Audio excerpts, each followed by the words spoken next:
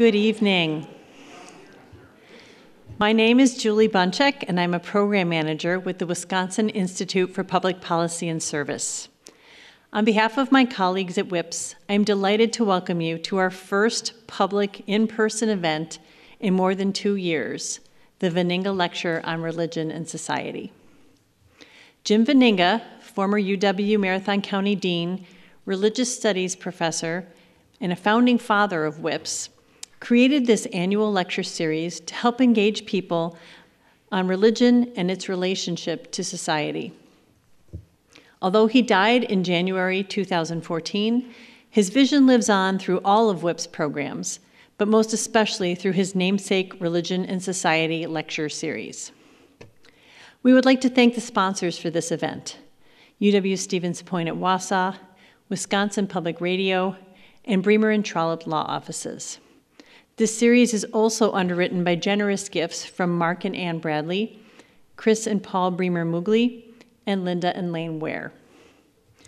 If after our program tonight you are inspired, moved, pleased, or otherwise enjoyed the event, we encourage you to make a donation to WIPS.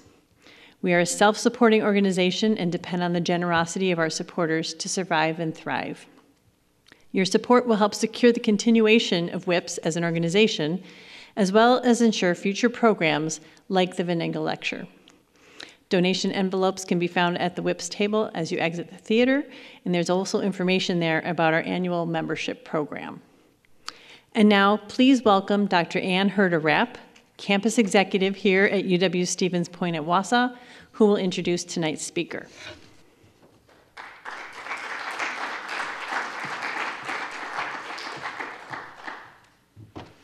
Hi there, and welcome back.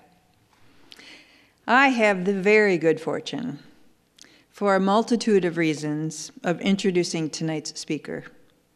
Jenny Veninga, a sixth-generation Texan, didn't exactly grow up here in Wausau, but spent a lot of time here, and at the Tiger Cat Flowage up near Hayward. You might have heard about the family cabin.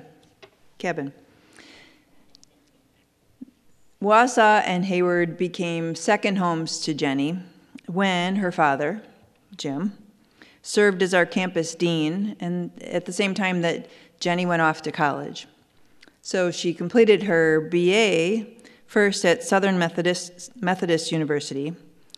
Then she went on to Harvard Divinity School, following in her father's footsteps, for a Master's of Theological Studies, followed by a PhD in Systematic and Philosophical Theology from the Graduate Theological Institute in Berkeley, California.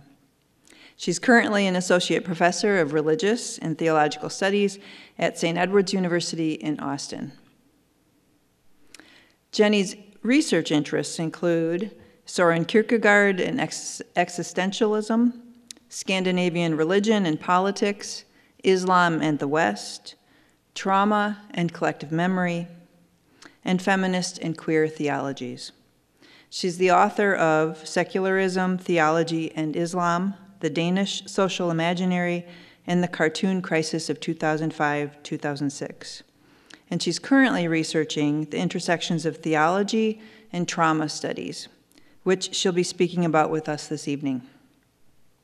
I'm so pleased to introduce you to Jenny, speaking in the lecture series established by her father, from the theater named after her father, the Reverend Dr. Jenny Veninga.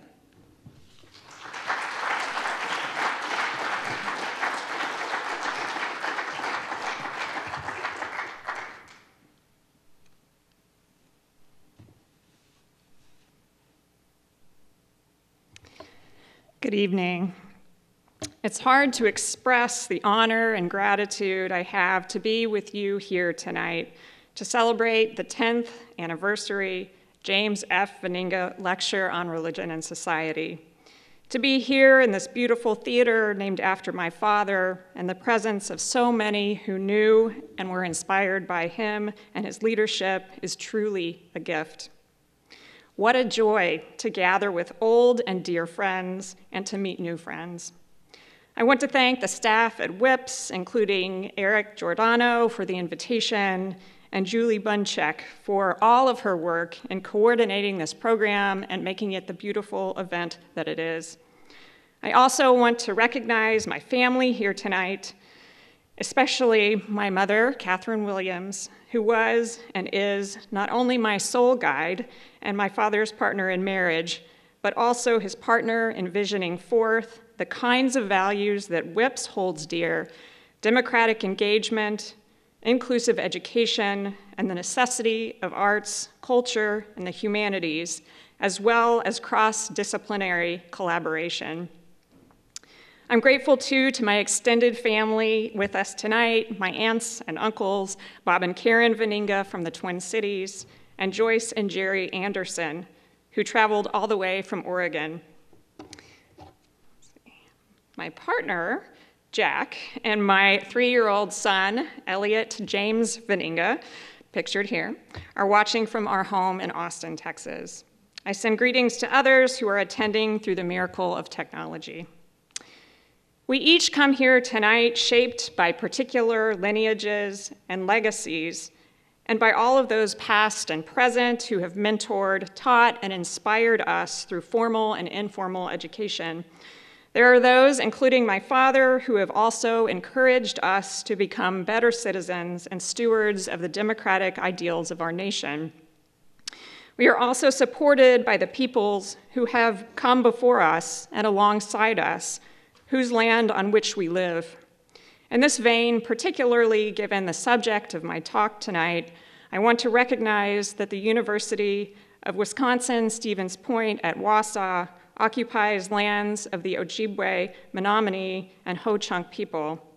We acknowledge and honor the ancestral Ojibwe, Menominee, and Ho-Chunk land and the sacred land of all indigenous peoples. I'd like to invite us now to take just a moment of silence to remember and give gratitude to all of these individuals and communities.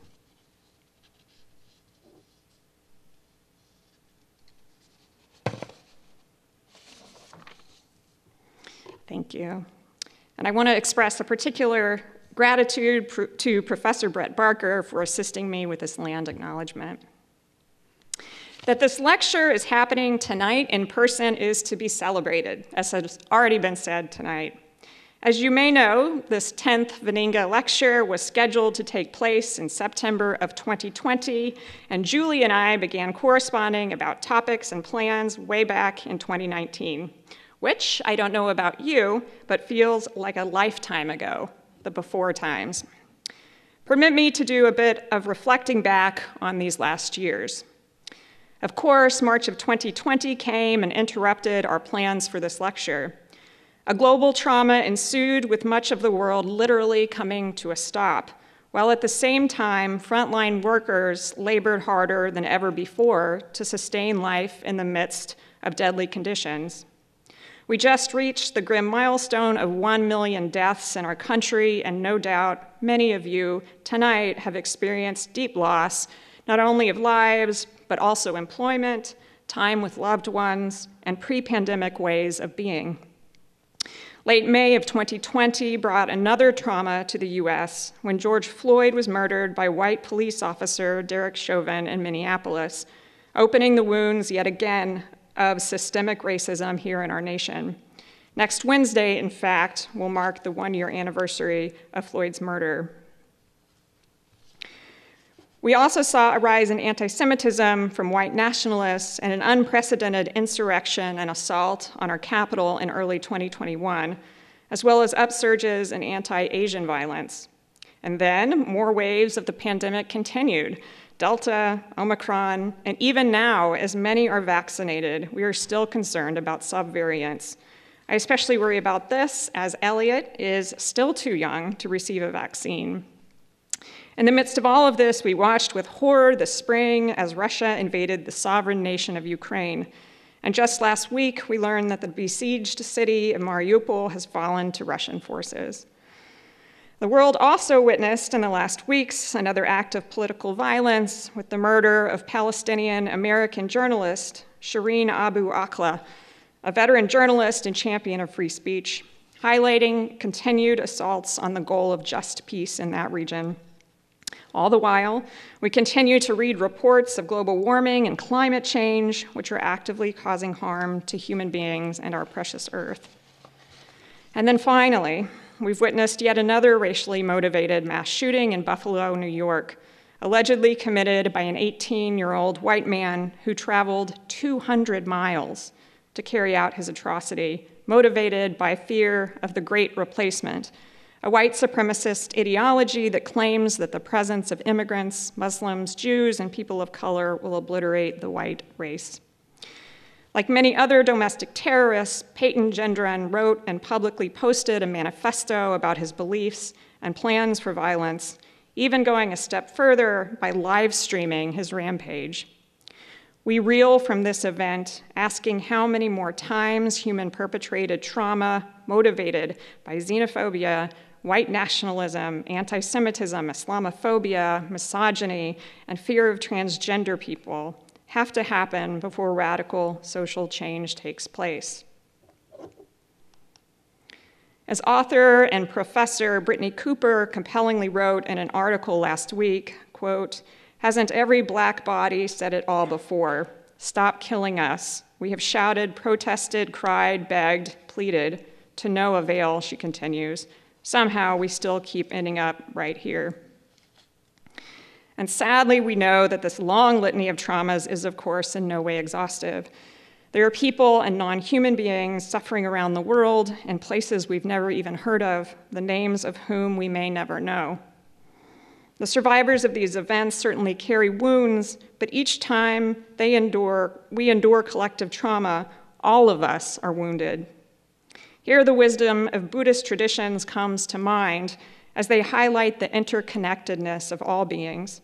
When one of us suffers, we all ultimately suffer. It's worth saying that I decided on the topic of this lecture tonight, focused on trauma, grief, and witness, even before most of these recent events took place. My teaching, research, and in many ways, my ministry too, have in the last years focused on these topics.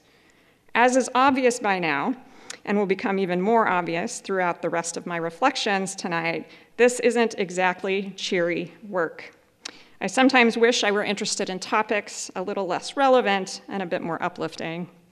I know that my words may feel heavy and sober tonight, but they feel necessary in this moment, and I find myself not able to speak otherwise. All the while, as I hope to convey, I do believe that even in the midst of this radical suffering and pain, there are possibilities, even a call for joy, solidarity, transformation, and even healing. As a mentor said to me last summer, as I served as a hospital chaplain during the deadly Delta wave of the pandemic, the joy we experience is just as real as the pain. Her words made me weep as I contemplated the courage needed to hold both of these realities together in one breath. Yet we are called to this difficult task, to practice it again and again. I'm reminded of how in my own Christian tradition, the despair and pain of Good Friday cannot ultimately be separated from the joy and new life that comes on Easter morning. Of course, we must also remember that it was Jesus' critique of political and systemic oppression and violence that made him vulnerable to violence and death to begin with. The path to lasting peace and justice and the promise of transformation for all people, as demonstrated by Jesus' own example, is indeed a risky and sometimes dangerous one. The questions I want to explore with you and share with you in the rest of my talk tonight arise out of my own grappling with suffering and pain as a theologian, scholar of religion, and minister, but also as a fellow human being who's living through this particular historical moment. At the same time, I acknowledge that as a white, educated, cisgender, middle-class Christian person, I carry privileges that minoritized bodies and marginalized lives do not. And my perspective on trauma and grief is certainly shaped by these privileges. At the intersection of all of this, I want to think about how we are called to bear witness to the historical and present collective trauma and suffering of others. I believe that this witness presses us to expand our ability to grieve, not only for our own losses, though this is important, but also for those of others, human and non-human, outside of our immediate circles. Furthermore, I want to suggest that witnessing in this way prompts us to ask questions about the role of grief, both individual and collective. What can our grief teach us? What knowledge does it impart to us about ourselves? What does it teach us about which lives we deem to be grievable in the first place? And finally, how can we extend our sphere of grievability beyond our immediate and familiar circles outward to marginalized human communities and to the earth itself? Might the answers, however provisionary, to these questions provide opportunities for us as global citizens to build solidarity across differences and to inspire resistance to injustice, or perhaps even offer individuals and collectives the experience of healing and hope?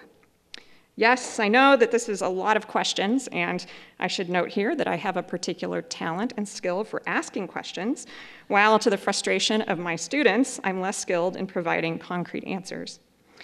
But perhaps discovering the, quote, right answers is not the goal anyway, as the questions themselves might propel us into new ways of knowing and being in the world. In all honesty, for example, even after years of thinking about the topic, I am still struggling with what it means to be in genuine solidarity with another, and I don't have a clear answer tonight. Yet I'm reminded of a quotation from T.S. Eliot, one of my favorite poets. For us, there is only the trying. The rest is not our business. Of course, that trying involves accountability to our visions and efforts to foster justice and healing. But we are also summoned to embrace the uncertainty inherent in not having clear answers, seeking to inhabit what we might call a liminal space between uncritical certainty and then throwing up our hands in despair. The questions that I'm asking tonight and my provisional answers are not necessarily new.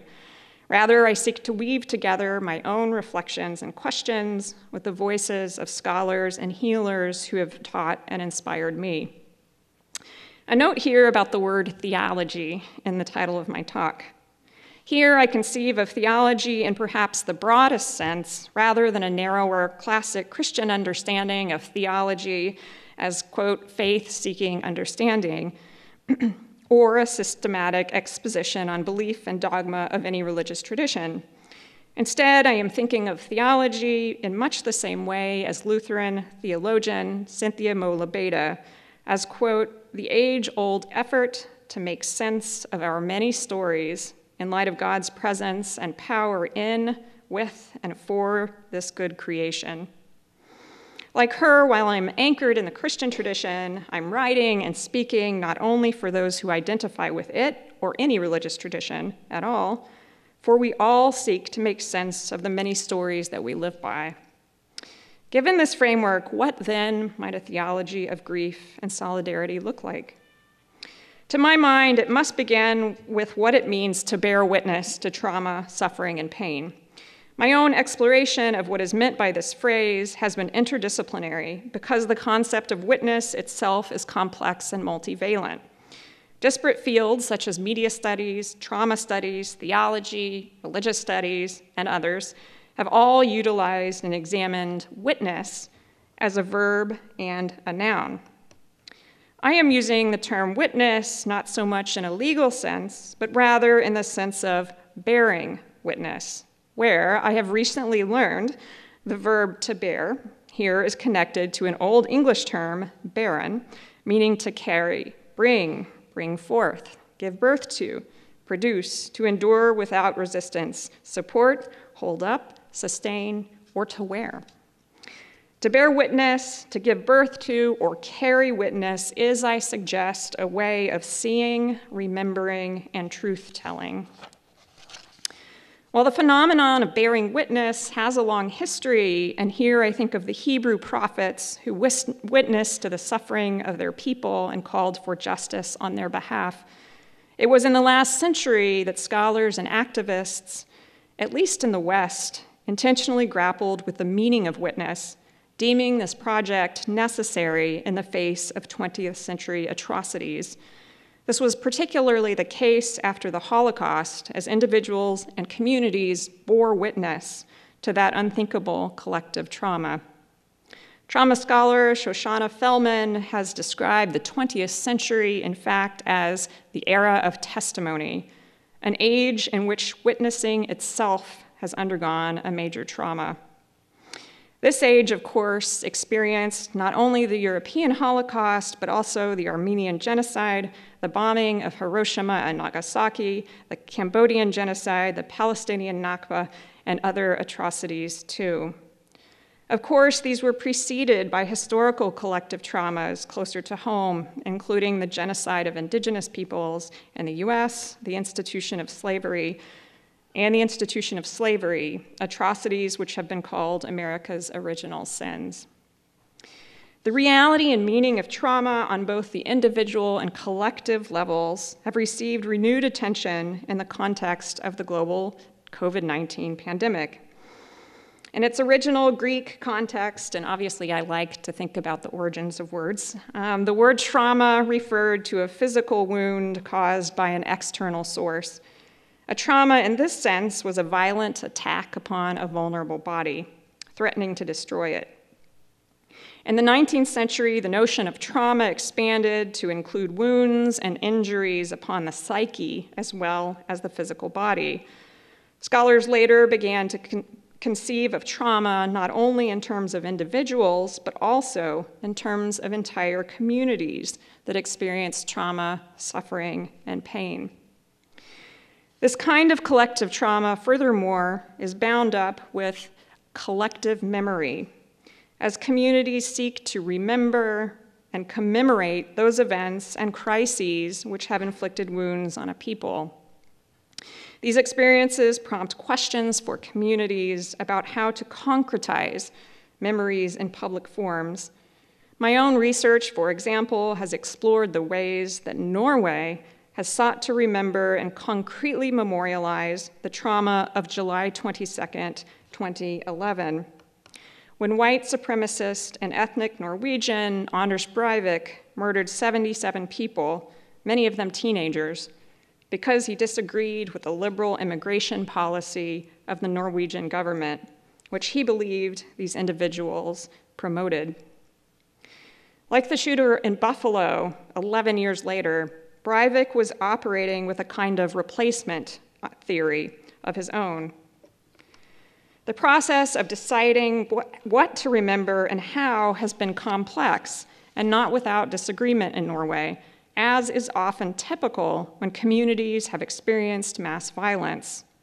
Here I have two photos that I took. One is of what's called the memory ring, and it's on the island of Utøya, which is one of the places where Breivik murdered his subjects. And then on the other side, there's an image of the July 22nd museum in Oslo. The collective discernment process of how to remember these events while simultaneously seeking to live into future life together with a new and wounded normal is long and hard work.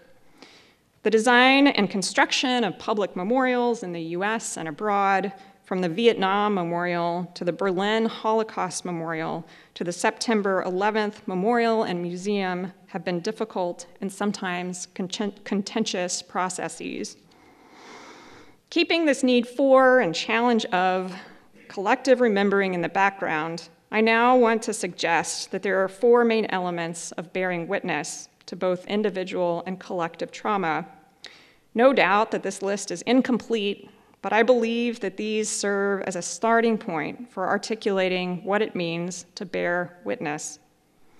These elements are in turn part of the theology of grief and solidarity, which I am exploring with you tonight. First, I want to suggest that bearing witness involves genuinely seeing suffering and pain, and also making these experiences visible. Making visible here means bringing to light trauma and suffering which has been ignored, downplayed, or erased altogether. This particular kind of visibility acknowledges that we can never fully see the suffering of the other in its totality, and that the nature of trauma is such that it often precludes representation in the first place. Survivors of trauma, furthermore, often find that their experiences are virtually incommunicable, that there is simply no language that can fully describe the unthinkable. Theologian and trauma scholar Shelley Rambo writes of this ostensible impossibility. Language falters in the abyss. It fractures at the site of trauma, she writes. How can a felt sense of terror adequately be described when the experience itself is so out of alignment with our perception of the world? Here, sight and voice intertwine as seeing, suffering, and bearing witness to it does seem to necessitate some degree of communication, even if it is never complete. Here we might think of how the arts, poetry, narrative, theater, and the visual arts might assist survivors in reclaiming the voice and ability to communicate, which trauma and violence has often, at least temporarily, stolen from them. On one of my research trips to Palestine, I had the opportunity to visit the Freedom Theater in Jenin, the site of refugee camps with a history of trauma, occupation, and violence. The Jenin Freedom Theater brings together artists, actors, photographers, and playwrights to tell their stories and to seek liberation through the arts. Bearing witness as seeing also involves remembering what suffering has been erased through dominant narratives which exclude certain kinds of suffering and certain kinds of victims and survivors. I like to conceive of remembering here as literally remembering or putting back together members of a community after a wounding has taken place. In his book, The Cross and the Lynching Tree, African-American theologian James Cone brings to light the brutal lynching of at least 4,000 African Americans in the US from 1880 to about 1940, a period that has been called the lynching era. These acts of violence have been described by the Equal Justice Initiative as terror lynchings, which followed the end of the American Civil War, and ironically, dramatically increased after the legal end of slavery. Until recently, these acts of terrorism in American history have largely been forgotten or arguably erased from American public memory. This erasure has begun to erode thanks to scholars writing about these events. The Equal Justice Initiative, which I just mentioned, and the 2018 establishment of a National Memorial for Peace and Justice and the Legacy Museum in Montgomery, Alabama. The need for further acts of remembering, reckoning, and reparations regarding lynching and its legacy, however, still remain. In his work, James Cone examines the ways that Christian theology and American churches have failed to take into account the memory and legacy of lynching in the United States, arguing that this failure to make connections between the lynchings of African Americans and Jesus' crucifixion is a disturbing and revealing absence. After the 2017 Unite the Right rally in Charlottesville and the later murder of George Floyd, many Americans and their communities, especially those who identify as white, began to see for the first time the ways in which legacies of slavery and Jim Crow reflected and fostered systemic racism in our nation. Confederate statues were toppled, universities interrogated their own histories for traces of racism, and many in the majority saw for the first time what Black Americans have always known, that our legal system privileges white lives over others. We can also look to the ways in which certain deaths and suffering due to COVID-19 have been marginalized or ignored. As is well known, Black and brown communities have experienced the brunt of COVID deaths. The Mayo Clinic, based on CDC data, notes that non-Hispanic American Indian or Alaska Native people are 3.1 times more likely to be hospitalized due to COVID-19 than non-Hispanic white people. Non-Hispanic Black or African American people and Hispanic people, furthermore, are both more than twice as likely to be hospitalized due to COVID-19 than non-Hispanic white people. Other lives and deaths seem to have been relegated to the margins of our collective consciousness too. The elderly and those with disabilities, for example. People over 65 have accounted for 75% of all COVID deaths in the US, and as psychologists maintain, the emotional effects of isolation and loneliness, especially in nursing homes, can and have actually led to death. It's a bleak situation. So what can we do in response to this limited seeing, this failure to make certain kinds of suffering visible? We must, I think, first adjust our vision so that we can see beyond what and who is portrayed in the news. This necessitates us to pay attention to what I might call the negative space, the absence of faces and stories, to ask, whose suffering are we not hearing about, and what are we not seeing? We can pause in the face of collective suffering to ask, what communities are particularly affected by trauma, and why? We can also simply raise questions about how we are publicly remembering these traumas, if at all, and who is shaping the narratives and making decisions about how these memories are made visible and concrete. I have learned that this kind of seeing, which ironically depends upon noticing what is unseen or absent, is no easy task. We can really only do this in community with others, especially those whose stories have been marginalized, for they can help us to see what our particular eyes may not. Moving from sight to visibility, the second aspect of bearing witness, as I am conceiving it, involves being in solidarity with those who suffer, even if they are dramatically different from us. As I mentioned, I'm using the word solidarity here without fully being able to define it. So instead, I'll seek to move toward a definition. I do know that this kind of solidarity requires empathy, but importantly, necessitates that this empathy not assume that we can ever fully know or experience the pain of another, nor can it take for granted the privileges that we carry in light of our social locations. This, then, is what I might call an ethical empathy that recognizes our human limits and resists over-identifying with the other's pain. This is often a challenge in our daily lives. When someone we know and love has experienced pain or loss, we seek to be empathetic. I know just how you feel, or I had the exact same experience. We sometimes respond, and we often mean it and mean it in a good way. These can be kind sentiments motivated to help us connect with one another in moments of need, but they can also ignore the very real differences between your particular experience of suffering and mine, as well as potential power dynamics at play. I encountered the challenge of responding to and empathizing with raw and all-encompassing grief and trauma last summer as a hospital chaplain. What words do justice, for example, after a family has just unexpectedly lost their 28-year-old sister, a mother to 2 young children, to pneumonia? In this particular case, I sat with the parent's family for most of the night during an on-call shift. And as a novice chaplain, I struggled with whether my presence was helping or making things worse. Self-conscious of my own body in the room, I mostly stood out of the way, witnessing quietly to the heart-shattering grief that this family was experiencing.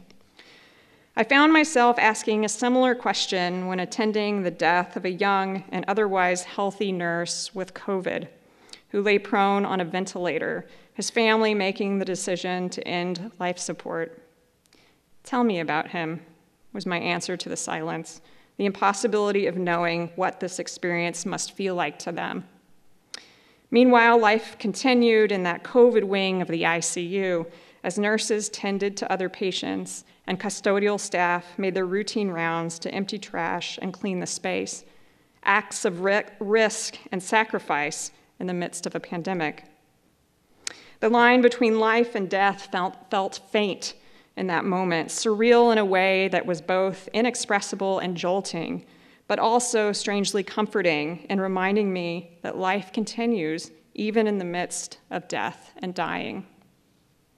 And what was I to say to the grandmother of a 1.5-pound baby born almost 17 weeks early, who most certainly would have to fight for her life for weeks, months, or even years? In an unplanned encounter, I just happened to be outside the delivery room when baby Jane was born, holding her grandmother's hand in the uncertainty of whether baby Jane would survive the delivery. When I finished my internship months later, she was still in the hospital. In all of these and other moments, I found myself so desperately wanting to relate and connect with patients, to demonstrate solidarity with them, that I was often tempted to fill the silence with over-identified empathetic statements that may have done more harm than good. I learned that in these moments, sometimes just listening and really seeing the pain of the other was, I think, a form of empathy and solidarity. I chose to believe that doing so was, in its own way, bearing witness through keeping my eyes and ears wide open, not looking away from the raw pain and loss occurring before me. This was never an easy task, and I did not always succeed, but over the course of my chaplaincy stint, it got a little easier. I'm still striving in my daily life to resist the temptation to rush to words and instead see suffering and pain just as it is. Thirdly, bearing witness means acknowledging, experiencing, and supporting grief and lament, both ours and others. Essential here is acknowledging who and what tends to be grieved and whose grief we ignore. My own experiences of grief, my chaplaincy internship, as well as teaching and learning about Buddhism and existentialist theology have all taught me the delicate and precarious nature of life. We are, as I sometimes tell my students on the first day of class, already dying. As you might imagine, this is sometimes a bit too much reality and brutal honesty, especially at 9 a.m. But I think that ultimately they appreciate the point. In fact, when I recently assigned to the students in my existentialism class to write their own obituary, many of them were surprisingly interested and eager. When my father was diagnosed with late-stage cancer, my family, thankfully, was on the same page. Rather than asking, why us, we sought to embrace a different question. Why not us? Buddhism offers a similar perspective, teaching that dukkha, often translated as suffering or pain, is simply part of what it means to be human. Grief over these experiences of pain and loss is a universal phenomenon, but for many, it is something to be suppressed and not encouraged. As author and activist, Michelle Cassandra Johnson writes in Finding Refuge, Heart Work for Healing Collective Grief, "We know dominant culture has stolen our rituals and ceremonies around grief through cultural appropriation and a desire to force us to move past instead of through grief. Yet she maintains grief is an experience that deserves to be witnessed and affirmed. The pressure to move past rather than through grief can feel acute in a society that encourages us to, quote, get back to normal and to just get over it as soon as we can after a loss or an experience of trauma. Bereavement leaves, if we get them at all, are all too short, and getting back to work as soon as possible can even be a bragging right. It is true that we all cope with loss in different ways, and work can be a mechanism of comfort and even joy in the midst of pain. And bereavement doesn't cover all of those other kinds of grief that we experience. The death of jobs, relationships, identities, material conditions, our non-human family members, our health, and collective grief also of political division, prejudice, gentrification, violence, and war. Our relationship to grief, both as individuals and collectives, is complicated. We in the West aren't typically comfortable with it, in part because it highlights our own finitude and precarity. Death, after all, is messy, as are sick and dying bodies. Our grief is messy too, and often the pressure of capitalism to continue to produce goods and ideas rarely afford us the space or the time to give grief the attention it deserves. Grief for us often seems to have a time limit. While openly or even privately grieving right after a loss can seem acceptable, grieving longer than that can feel socially problematic. We are too often called to push grief and mourning aside and get back to business, as if nothing has happened, as if our hearts were not gaping wounds. While I have sought to move through the grief of losing my father 8 years ago, taking his last breaths in my arms, no less, I still grieve his absence. Preparing this talk tonight, in fact, jostled open my still mending heart, bringing forth streams of tears on more than one occasion. At the same time, I think that accompanying him through his 3-year journey with cancer allowed me to experience a kind of anticipatory grief, which actually eased my sorrow over his death, a bittersweet privilege that not everyone has.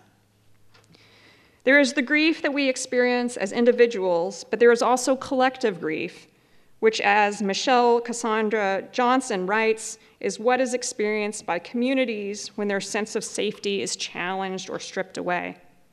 There are no doubt times when collectives do embrace and experience grief for their communities, which have lost their sense of safety because of trauma and violence. But there can be, I think, a troubling aspect of public mourning that is really only, and paradoxically, again, perceptible by its absence. The truth is that we publicly grieve for some lives and not others. In her book, Frames of War, When Life is Grievable, for example, philosopher Judith Butler argues that who we are in times of war is partially determined by whose lives we mourn and those we don't. Focusing on the wars in Iraq and Afghanistan after 9/11, she points to tortures at Abu Ghraib prison and the harassment of Arabs in the United States as reflecting norms of who counts as human and is therefore entitled to human rights. Quote, implicit in this discourse of humanization is the question of grievability, she writes, whose life, if extinguished, would be publicly grievable, and whose life would leave either no public trace to grieve or only a partial, mangled, and enigmatic trace.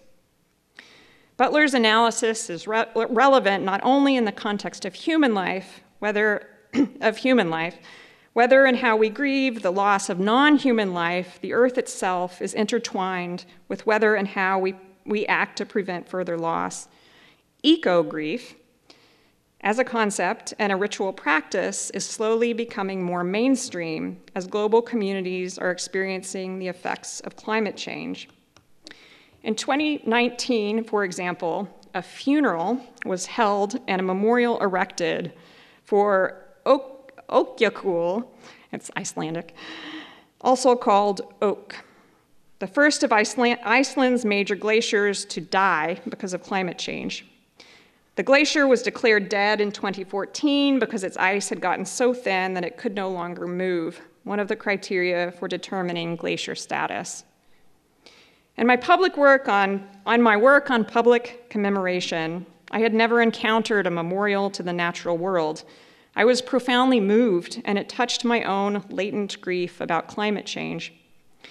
Whether we are considering human or non-human loss, which are, after all, intimately bound with one another, as mentioned, we should ask about how we might extend our sphere of grievability and whether this more inclusive field of grievability might move us to prevent such losses to begin with. I've told the following relevant story before, and the last time, in fact, was right here on the stage at a memorial for my father in 2014. During the summer of 2011, right after my dad was diagnosed, the two of us spent a week together at our cabin in northern Wisconsin. We were both feeling the full weight of what we called the existentialist lab, grappling with the change and loss that was before us. The news headlines were bleak. Anders Breivik, the terrorist I mentioned earlier, had just committed his violent attack in Norway. At a loss as how to deal with our despair, my dad and I went out for pizza. Over our Wisconsin cheese pizza and beer, we decided to write an op-ed piece for the Wausau Daily Herald on the Breivik situation, expressing our sadness and the need for dialogue and tolerance. We went home that very night, wrote it, sent it to the paper. It was published the following day. Let's see.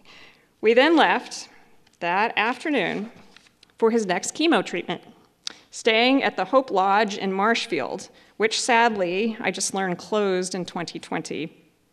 On the way, the host for the Wisconsin public radio station called to ask if my dad would give an interview about the article. He explained that he would love to, but that he was a bit busy with some other things. We managed to get the interview scheduled, however, and Glenn Moberg called him right after in the lobby of Hope Lodge. In a style so characteristic of my father, he carefully balanced the practicalities of getting ready for his next treatment with offering his public vision of democracy, peace, and civic dialogue. I will always remember one line from that interview about creating an inclusive society. The bottom line is this, Glenn, my dad said in his public voice, reminiscent of his college years working at a radio station in South Dakota. We don't just need to get more people to the table, Glenn. We need a bigger table. In many ways, we can think about expanding our own ability to grieve and recognizing the grief of others as creating a bigger table for that grief.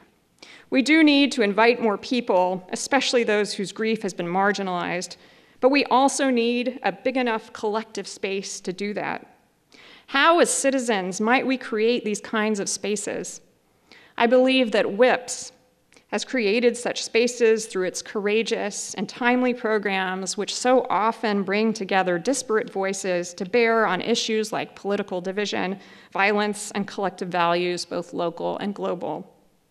How might we, in these kinds of spaces and also in communities of faith, more fully reckon with what has been lost and express together a sense of lament, not just about our own suffering, but also for the suffering of the other? Finally, from grief, we move to the fourth, and I promise, the final aspect of bearing witness, which involves dissent and resistance through critique, but also through embracing joy. This element of witness is a sober assessment of what needs to change so that individual and collective traumas are not repeated. It also includes an active critique of systems that have caused or aggravated suffering. Even natural disasters can be viewed in this way, in part because of human-caused climate change, but also because those who suffer the most in natural disasters are those who are most marginalized to begin with. Liberation theologian John Sobrino calls these kinds of disasters X-rays of a country. Despite the pain that they cause, or because of it, they are bearers of truth for who and what it is that we value in a community. Examining the deadly 2001 earthquake in El Salvador, Sobrino suggests that the disaster made clear the extensive poverty there and how the poor were already at a disadvantage. The response to a disaster like this presents a call to take seriously the needs of the most vulnerable in a community. Bearing witness here involves an honest, collective assessment of the results of these X-rays, to use Sobrino's phrase, and then offering our dissent and resistance to the systems and structures that cause or aggravate violence and trauma. This is a form of truth-telling that, like all aspects of bearing witness, necessitates courage and risk. I venture to say that the founders or early leaders of almost all religious traditions engaged in truth-telling, of offering their dissent to at least some aspect of the status quo. Dissent and resistance, however, cannot be separated from active and intentional hope and a commitment to healing. And here, I finally approach the promised uplifting part of my talk. This act of hope involves taking a stand that, in fact, another reality is possible. I'm tempted here to say that another world is possible, but I don't want to suggest that transformation and healing cannot take place in this world, the one in which we currently live and move and have our being, to use the language from another context borrowed from Paul in the New Testament. In Christian theology, this tension is reflected in twin claims: the biblical assertion that peace and justice will reign in a future kingdom, or kingdom to come, and a belief that the kingdom is already moving among us, that it breaks in not only in some future time, but right here and right now. I believe that we experience this new reality in moments of making visible the pain of others while feeling and expressing a deep and responsible empathy and creating a space for the other to grieve no matter who they are. I saw this on the hospital floors last summer, not only with other chaplains, but with nurses too. Or conversely, perhaps it means that others see our own healing, our own hidden pain, offering us recognition and acknowledgement that might help us to begin healing. But we experience this inbreaking too when one community bears witness to the trauma of another, engaging in genuine solidarity across radical difference. Here, I think about Rabbi Abraham Joshua Heschel's partnership with the Reverend Dr. Martin Luther King Jr., not only along that famous march from Selma to Montgomery in 1965 and the struggle for racial justice, but also in their shared commitment to end the war in Vietnam. We experience the inbreaking when we say a resolute no to the systems that perpetrate violence, oppression, and the valuing of some lives above others, and then enact that no through advocacy, activism, and confronting our own complicity in these patterns. We also experience the inbreaking of this kingdom when we, along with others, bear witness to hope itself. This kind of hoping involves embracing and affirming our experiences of love, joy, and delight, just as we keep our eyes open to see the suffering that is right before us. Brescia Wade, author of Grieving While Black, an anti-racist take on oppression and sorrow, brings her experiences as a NICU chaplain in the hospital, a former Baptist and practicing Buddhist, to bear on questions of grief and healing. Reading her work has been immensely helpful for me, given her perspective as a chaplain and her social location as a Black woman in the US. Wade distinguishes between passive hope and active hope, where the former maintains the status quo and coerces more marginalized people, especially women of color, to be patient when striving for their rights. But the latter, active hope in contrast, involves mutuality and an acceptance that there may be conflict and setbacks in the struggle for justice and inclusion, but this should not have to lead to complacency. Emphasizing that, like other Black people in the US, she has grown weary of having to wait for those with privilege to do the work of justice. Yet she also notes that healing and liberation are, quote, ways of being that are cultivated through practice, and that a particular kind of patience is called for when practicing healing as a form of justice. While recognizing the present inbreaking of this radically different way of being that bears witness to hope, there is also wisdom to the idea that it will come into being at a future time. All of what I've mentioned tonight, this bearing witness, this hoping, is long, hard work. The project of extending these moments of inbreaking, in the words of a friend of mine who has taught me so much, is work for the long haul. As Wade writes, liberation is not a goal, it is an intentional practice. Sometimes we will make mistakes and hurt each other, but we must own our mistakes and keep working. Like engaging in active hope and practicing liberation, we also experience the kingdom breaking in when we allow ourselves to feel joy and pleasure and to experience delight. This is not always easy. After long days at the hospital last summer, witnessing loss and death, For example, I sometimes felt guilty experiencing joy as I laughed and read with my son or felt the wind on my face in a morning run. In my daily life, it sometimes feels incongruous to take delight in daily pleasures like gathering with friends, planting sunflower seeds, which Elliot and I have been doing lately, watching the nascent stems push their way up through the soil, or hearing the birds, oh, the birds, and beautiful conversation in the early morning light at the very same time that we know others near and far are in acute pain. Sometimes the tension feels nearly intolerable to me, but lately I've begun to consider these experiences of joy and delight as a form of resistance. Perhaps even more to the point here, I've begun to consider them as acts of bearing witness to the reality that my chaplain mentor articulated to me, that joy, pleasure, and delight are just as much a part of being human as our experiences of suffering and pain. Genuine solidarity involves celebrating with and making possible for others to experience deep joy too. After all, and I have to continually remind myself of this, joy is not a zero-sum game that operates on a sense of scarcity, or at least it shouldn't. Instead, it is a human right that is or should be abundantly available to all.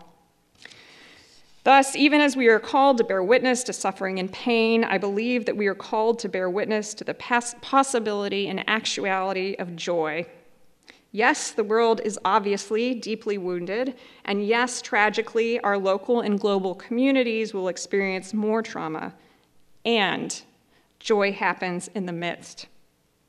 This embrace of joy isn't a call for complacency or an acceptance that things are okay. It is rather the opposite.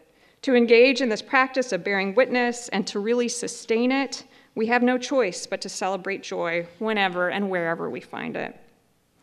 8 days before my father died, I received an email from him, the subject line of which simply said, "Wow." The only text in the body of the email was, "Just great." I never really knew what the source of this wow was. It might have been in response to seeing the proofs of a book I was writing. Given his support, that would make sense. But I entertained the possibility that he was simply witnessing to the fullness of his life, the joy that he had experienced, and even the journey that lay ahead of him as the line between life and death started to blur. Wow, indeed. I conclude with part of a poem by the great Maya Angelou, herself a prophet and witness to hope, entitled "On the Pulse of the Morning." It's fitting not only because it reflects the tenor of my reflections tonight, but also because my father gave me a copy of her poetry in 2006, with a note saying that he liked the word bet, her poems might end up in a sermon of mine one day, or, as I might add retroactively, perhaps in a public talk in a beautiful place. On the pulse of the morning. The horizon leans forward, offering you space to place new steps of change. Here on the pulse of this fine day, you may have the courage to look up and out upon me, the rock, the river, the tree, your country, no less to Midas than the mendicant, no less to you now than the mastodon then. Here on the pulse of this new day, you may have the grace to look up and out and into your sister's eyes and into your brother's face, your country, and say simply, very simply, with hope, good morning. Given the time of day, I likewise wish you all a good night. Thank you.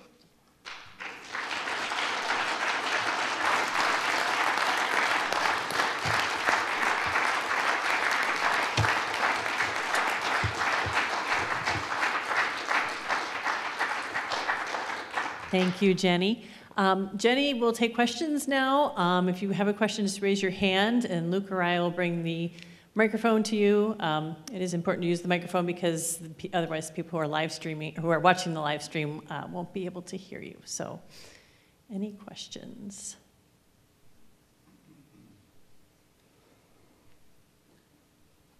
Yes.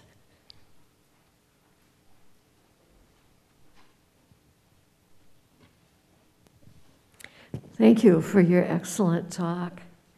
Could you repeat, please, the titles of the books you have written? Oh, of mine that I've written. I was thinking that I've quoted. Yes. Oh gosh, if I can remember the title. Oh, sorry. No, sorry. I teach, and so I forget the whole microphone thing. No, thank you for that question. I'm trying to remember the title of my own book. It's Theology and Islam, the Danish cartoon crisis, and the social imaginary. So it was my dissertation that I turned into a book, and it was on the 2005 and 6 Danish cartoon crisis, if people remember that. So it's sort of an analysis of sort of the Christian Lutheran framework of Denmark, and also secularism, and also the coming of Muslims there, and how they could think about community. So, yeah. Mm-hmm. I was interested in your proper way of memorializing. In Cambodia, Tuol Sleng, the torture center, has been kept as it was. It was a very eerie place to go through because it had not been cleaned up whatsoever. All the tools and implements of torture were there. You could almost feel the pain that went on there. And then also the towers that were built, and this has gotten a bit of criticism, towers with shelves with many, many skulls, and many of them with pieces missing from the back of the head because most people were clubbed to death. And I know people criticize at times that those skulls should be buried. And the Khmer Rouge desecrated the bodies by separating the skulls from the heads because the belief that the whole body had to be present to, in other words, the spirit would never be reunited if they separated them. So I don't know I was really tremendously moved by both those kind of memorials. I don't know what you would think of those.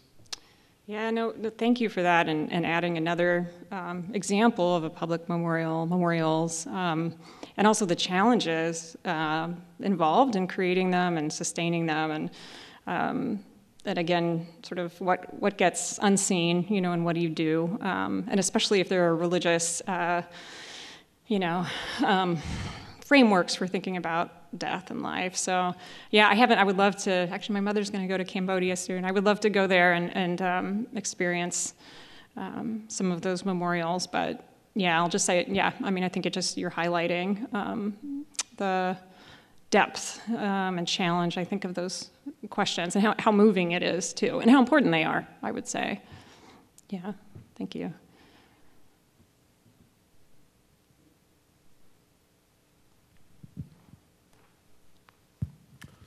Mark Knoll has a little book on Christianity and slavery, and in it he argues that in the South, prior to the Civil War, slavery was supported by quoting from the Old Testament, and in the North, the anti-slavery groups were quoting from the New Testament.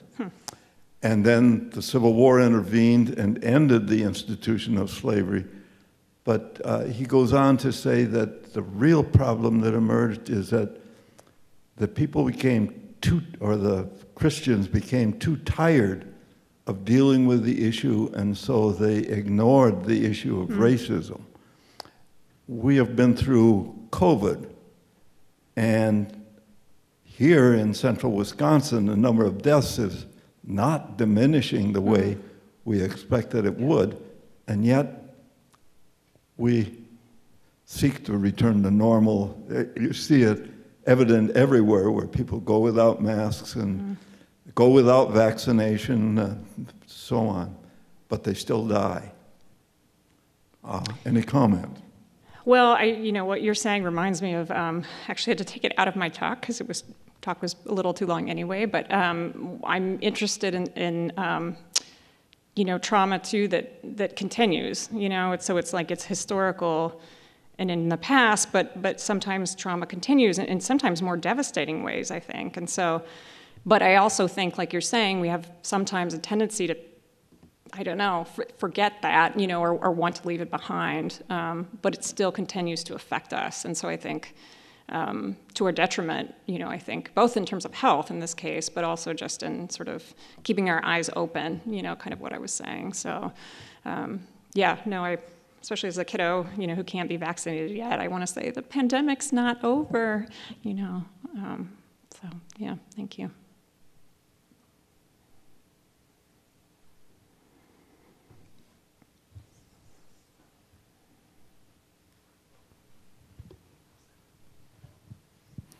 When you deal with putting on your historical face as a historian, one of the things I've noticed is that there's a tendency to judge everything in history from the present. I think it's called presentism.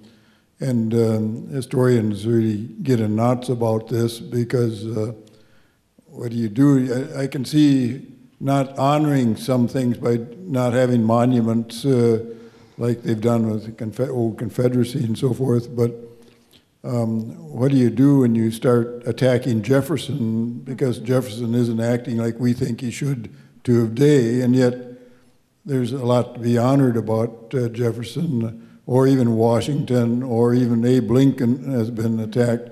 Do you have any comments on that as when you do your history writing? Oh, that's a good question too, and I appreciate your perspective. And you're a historian, is that? Well, I'm not a professional in a sense of writing a lot of books or teaching at university or anything like that. Yeah, but still, concerned with issues of history. Yeah, no, I think it's a really good question, and the challenge, as we saw, it was there before, but after George Floyd's death, and thinking about monuments, and how do you do that? You're right. We're in the 21st century with a lens looking in the past. At the same time, those were, for example, those monuments affect people in the present, and can cause further trauma. And so I don't have an answer, but I think, again, trying to figure out this, holding both of those, and I don't know, and I think sometimes maybe it's the best thing to, take them down, maybe put them somewhere else where, they can be looked at, observed, and not forgotten, but perhaps in a way that, people who still might experience oppression or trauma from those people don't have to look at them every day. But I think it's, I'm also interested in this question in terms of theology, right? And thinking about even Jesus or, historical religious figures like, was Jesus a feminist? It's like, well, what do we think about feminism today? What does that, mean? And so I don't, it's not a straightforward answer, I guess, but I appreciate, the question. I think it's really tricky.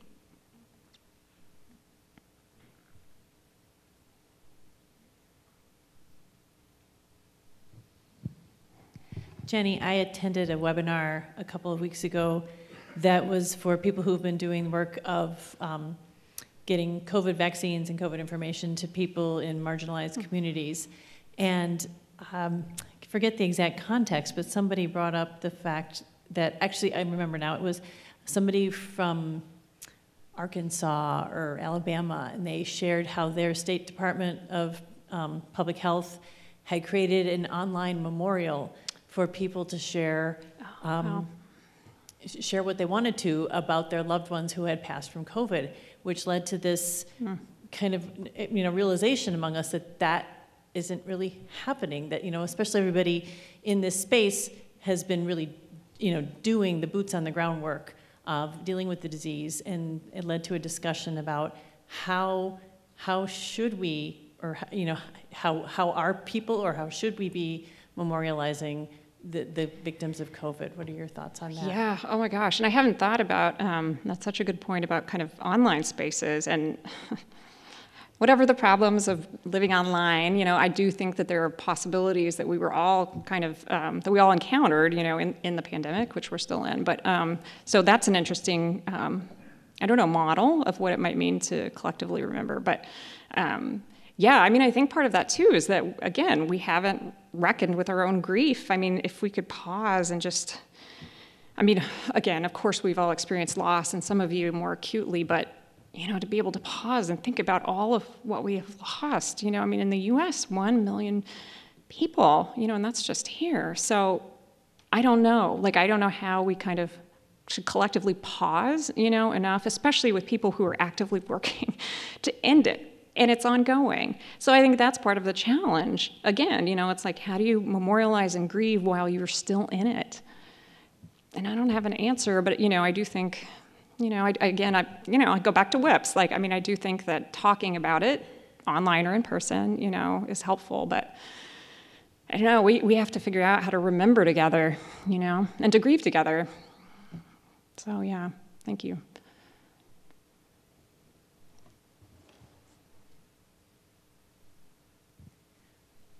Oh, one more.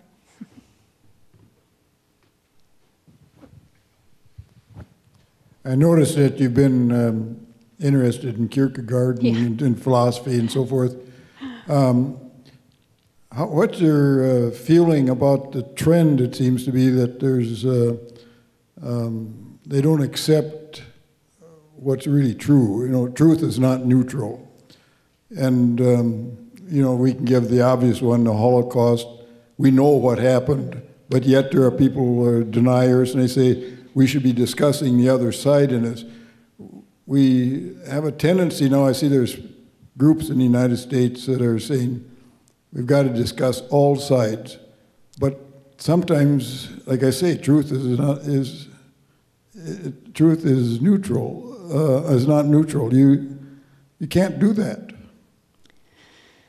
Yeah, I mean, I sometimes, yes, I love I didn't bring Kierkegaard much into the conversation, but I would love to do that in a part 2. But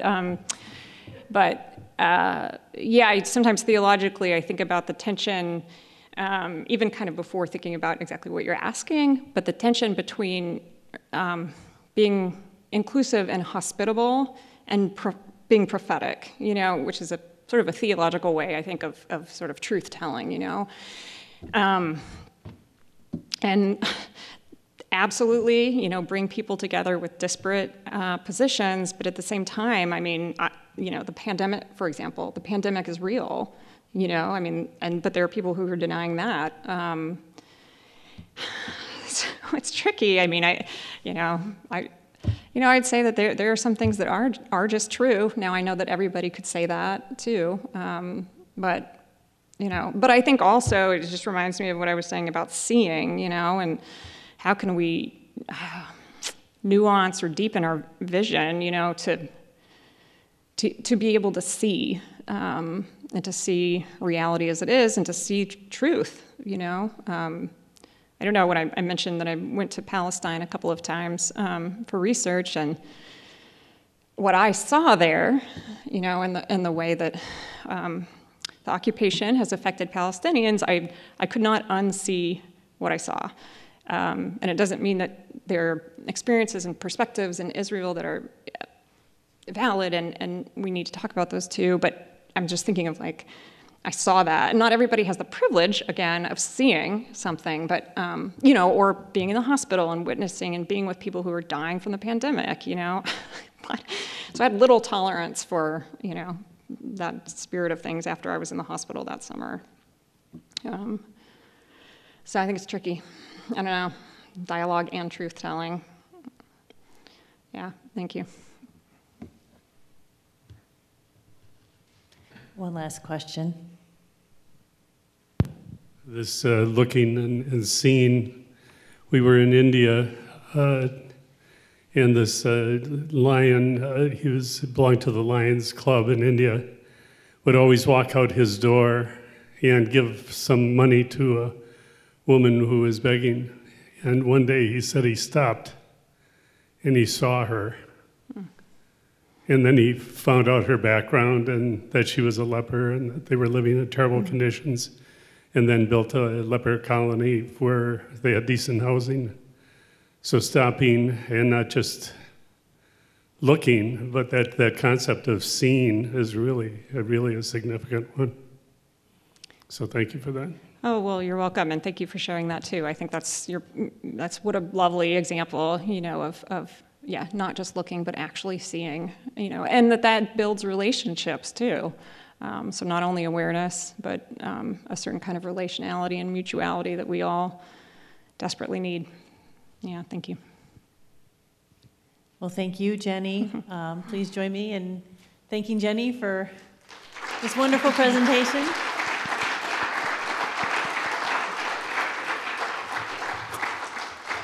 Thank you all for coming.